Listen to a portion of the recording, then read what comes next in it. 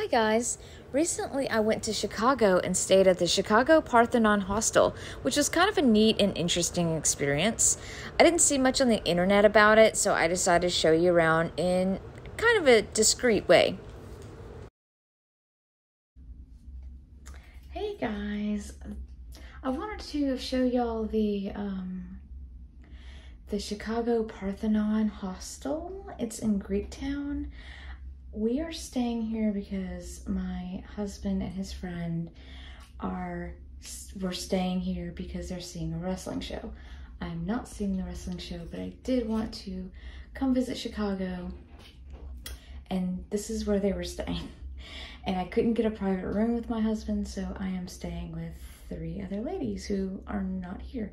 I'm not going to show like well, you can see some of their belongings in the back, but I'm not going to zoom in on those. I just wanted to show you what the room basically looked like. I'm doing this in a mirror, so there's a little desk and chair, trash can.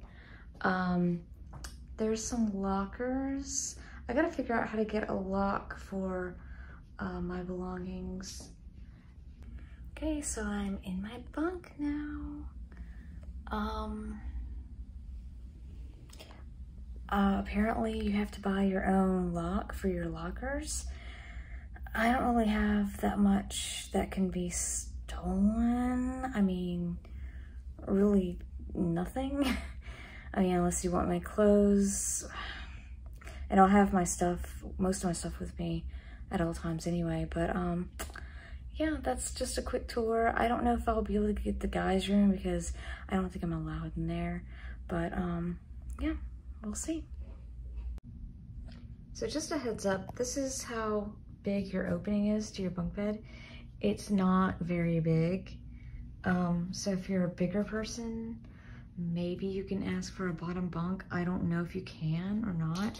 I think my friend who booked this for me was just like, yeah, she needs a bed. And they just gave me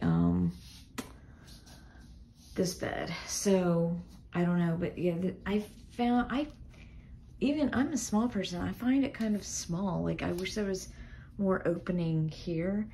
And if I had to guess, this is probably 2 feet wide from one to one. Maybe you could put your butt here and then start going down. But if you're a smaller person, like being on this top bed, it's not great. A bigger person might have problems with it as well.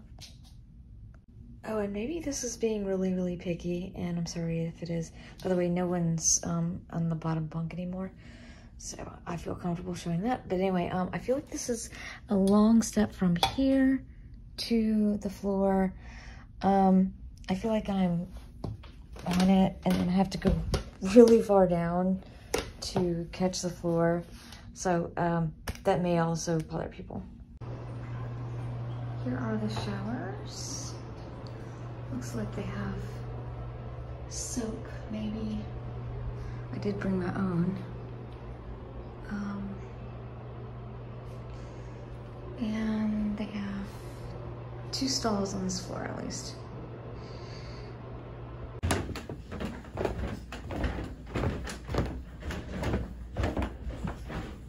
You can really hear these stairs.